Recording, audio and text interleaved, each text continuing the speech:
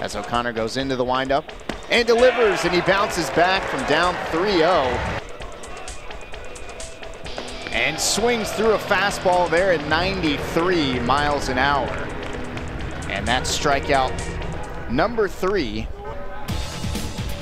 This one lined up the middle. O'Donnell chasing after it. He's going to come in and slide and make the grab for out number 3 in a big spot. And he gets Page swinging on the fastball. That's a big strikeout from Virginia's second-year reliever. First pitch is popped up towards right center field.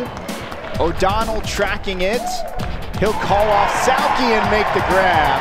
And Jay Woolfolk is fired up after stranding the bases loaded.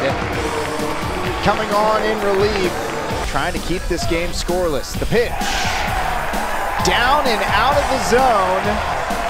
And Virginia scores its first run on a bases-loaded walk. Stolen base. Grounds this one sharply and through the legs of the third baseman Lazitz. That'll score at least one as Anderson comes home. Godbout's in behind him, and Griffo Farrell ends up at second base. But Virginia has padded their lead a little bit now. And Virginia has a little bit of insurance now as this is a pass ball. Didowick got a late break. He dives in, throws off the glove of the pitcher, and now racing home behind him is Griffo Farrell. 2 runs come home to score on a pass ball. And the pitch is lined into left field, and it's going to one-hop to the left fielder. Geloff rounds third, and that will be an RBI single from Casey Salke.